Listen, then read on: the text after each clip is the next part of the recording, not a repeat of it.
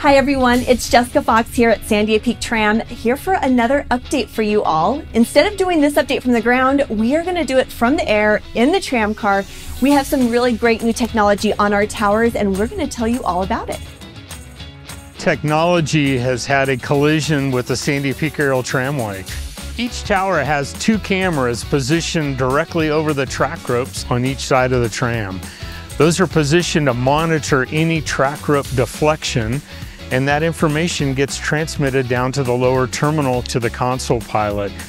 Before, we had a windsock on each tower, and we had a telescope and we could look at the windsock on each tower. We also had a wind station at the top terminal only. The new system, we have weather stations on Tower 1, Tower 2, and the opposing station, and we have one here at the bottom station.